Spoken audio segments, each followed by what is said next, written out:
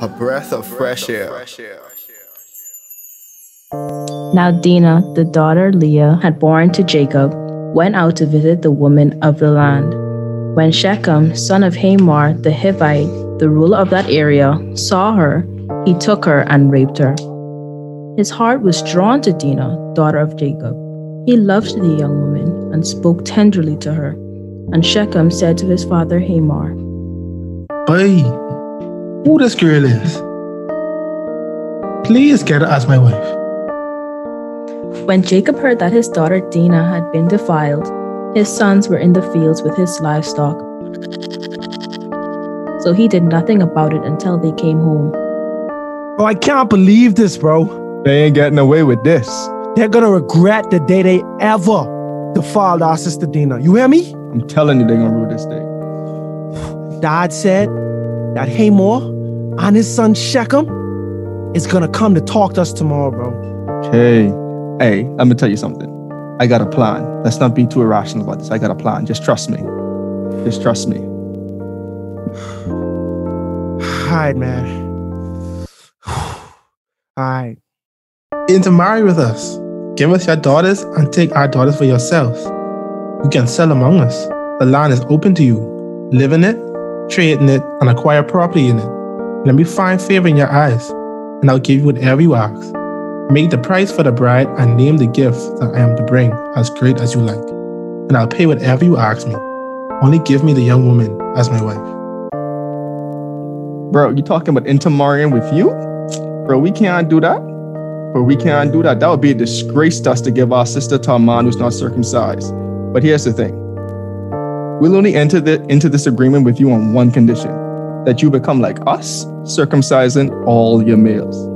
Then, we'll give into what you ask. You can marry our daughters and we'll take your daughters for ourselves.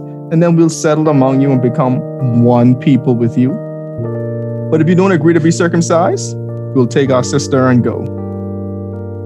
Deal. Sounds good. Get circumcised, bro? That's the big plan that you had? Come on. You telling me circumcision is the consequence for defiling our sister? Our blood sister? Bro, come on. Listen to me. You ain't seeing the master plan. Guess what? I knew he was going to agree to this just because I saw the look in his eyes on how much he liked Dinah.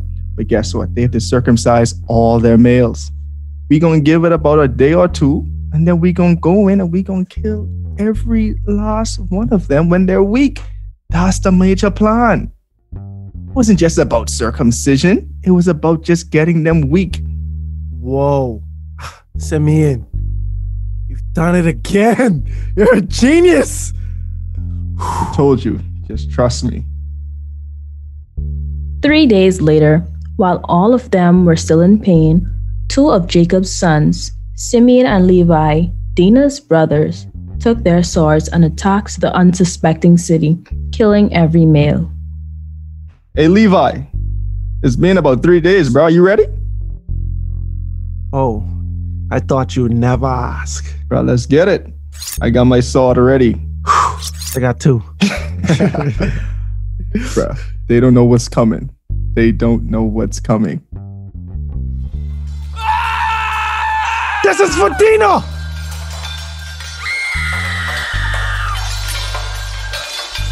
You wanna rape my sister? No, never again. You gotta be crazy. You guys gonna learn. You going too far, Shechem! Every city in Canaan will know not to mess with the Hebrews.